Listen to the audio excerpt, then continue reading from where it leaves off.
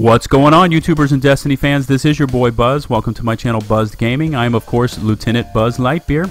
Today I'm going to be helping you locate Calcified Fragment number 34. In your Grimoire entry, this one is entitled More Beautiful to Know. You know it as the Scent of the Worm chest, or Scent is the Key chest. It's the chest that's way out in the middle of nowhere that you have to parkour to here in the Mausoleum. I'm trying to find 45 of them so I can turn them into Airborne and get the next step in my bounty quest line for the Touch of Malice activated.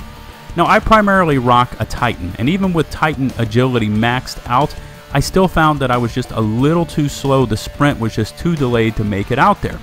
So I think that I came up with the world's first, or at least an interesting way to get this done. I pulled out the Meta multi-tool. I actually had it sitting around on my third character, my Warlock, and I put it on, and it just boosts up those abilities just a little bit more. Get a little more speed, a little more agility. So what I did is I run over here to the cave. You get all nice and festered up, and you get the scent of the worm all over you. I'm going to zoom in a second. You're going to see the timer crank up. You get 60 seconds to run from this cave, parkour out to the middle of nowhere, and hopefully you make it there in time so that you can open the chest. As you can see with the Meta multi-tool, that's my little tip and trick, I am definitely moving a lot faster, and you're going to see me make it out to the platform with about 9 or 10 seconds to spare. Don't mind the thralls once you make it out there. They're blind. They won't mess with you. Just get your goods out of the chest and get the hell out of there.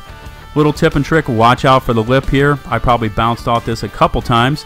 As a Titan, it'll shoot you straight up. But you're going to have to take some leaps of faith out here, parkour to the middle of nowhere.